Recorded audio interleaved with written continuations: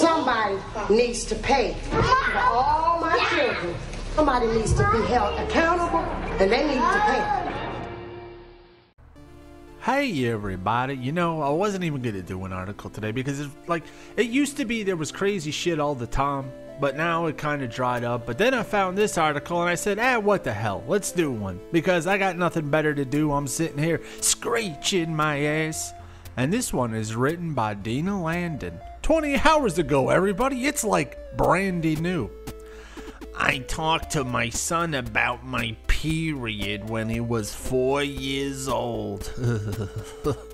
That poor kid, man. He's gonna be traumatized.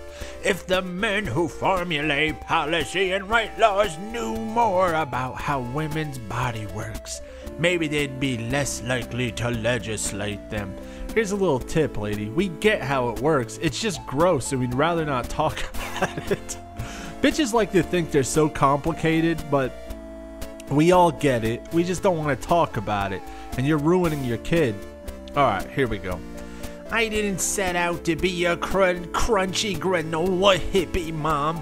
Sure, I breastfed my son until he was 2, and I made all his baby food from scratch. I cloth diapered, but that was more about saving money than being an earth mama. In my childhood, growing up in Seattle, taking ballet classes in the same building as Greenpeace might have rubbed off on me more than I realized. Even still, I usually asked my husband to keep a toddler out of the bathroom when I needed to take care of my feminine hygiene needs. But after my divorce, of course, I got the hell out of here. See you, you weirdo, annoying bitch. I'm heading for the hills. I didn't have anyone to distract him. And one day he burst in on me, changing a tampon, mid-string pulling. Mommy, what are you doing? He asked. I finished pulling it out and tossing it in the waste basket. Changing my tampon, kiddo. His eyes got really wide. Is that blood? Yes, I matter-of-factly unwrapped the next one and did my business. His lower lip started to quiver, and he looked mildly panicked. But you're bleeding. Are you gonna die, Mumsy? Mumsy, are you dying or something? No, honey, I ain't going to die. I closed the toilet lid and sat down, pulling him into my disgusting bloodied lap. And he did my best to explain about uterine linings and babies and monthly flow. This kid's 4 years old, lady. Can you let him live in happy little kid world for a few years? Do you have to destroy him with the realities of life so early? So you're bleeding because there's not a baby in you? Kind of, yes. Then we need to find a deity to put a baby in you right now so you don't go on and die, Mumsy. Right. Mommy fail, I started over. When I told one of my girlfriends about the incident a few days later because I thought it was funny, she gave me a strange look. You let your son see you changing your tampon, you disgusting mutt? I started to feel a little defensive. Well, I didn't let him, it just kinda happened. She's married and has a husband to wrangle the kids and keep them at a debate room. The one time I tried shutting the door, I'd come out to find that my son had pulled the dining room chair over the kitchen counter 'cause he's retarded and climbed up on top to get the candy stash. I pee with the door open. Isn't that kinda gross, you fucking pig, you? Her question took me back. Cis woman and some trans men bleed over 30 years of our lifespan. Trans men. You had to fit that in there. You had to shoehorn that in there, didn't you, you slob? Some estimates place the total cost of a woman's period over a lifetime around 18 grand. It's not something we can control or stamp unless we pay for birth control and other methods.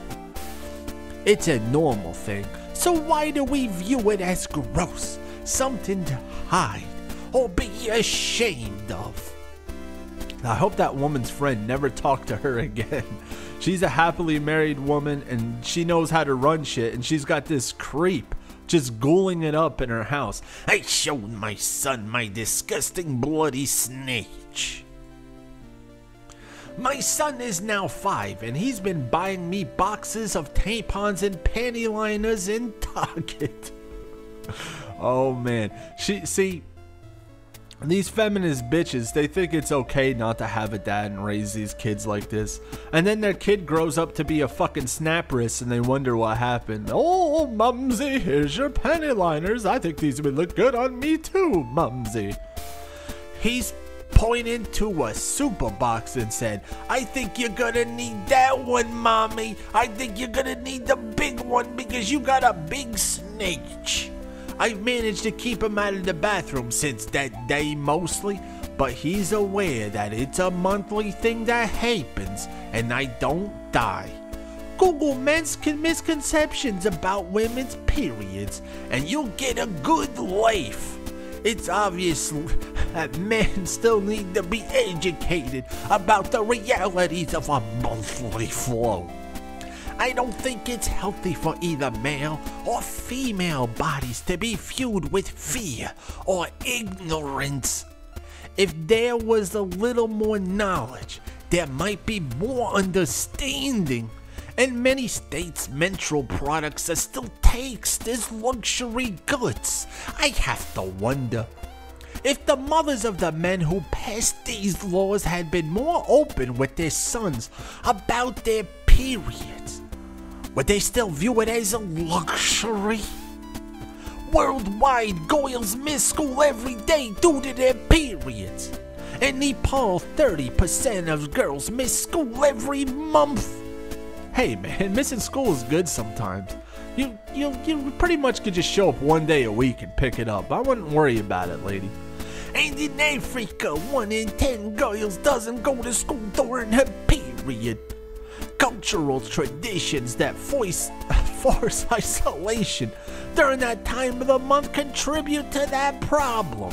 Hey man, you know, they used to just throw them in the shed out back when that was going on. I don't know. That seems reasonable. Get out of the house, you slob. I'm just kidding to the 2 bitches who watch my channel, but you know what I mean. I'm just kidding. But so does the simple fact that many girls lack access to sanitary products. The box of tampons I buy every month with my son is out of reach, both financially and in terms of availability.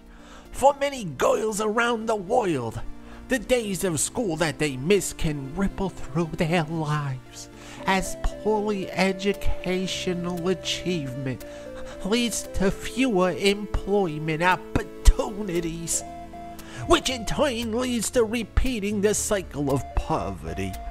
Viewing our periods as gross or something to be ashamed of holds women back in very real ways. This bitch is creepy, man. She's just a creepy bitch. Leave your kid alone. Stop fucking tormenting him. This kid's gonna need therapy forever. Forever. While I don't plan on talking to my son, while I didn't plan on talking to my son about my period at age 4, I'm glad that I did because the kid's a total fucking weirdo. He runs around, screams, and foams at the mouth. He drinks the stuff under the table. I did a good job as a mother. True, it won't solve the world's problems, but if we could talk more openly and without shame about a natural, normal part of life, then maybe it would be easier to come up with and implement solutions to those problems. If the men who formulate policy and write laws knew more about how women's bodies works, maybe they'd be less likely to legislate them. When ignorance is replaced with understanding, change happens. Will my son be part of that change? Who knows?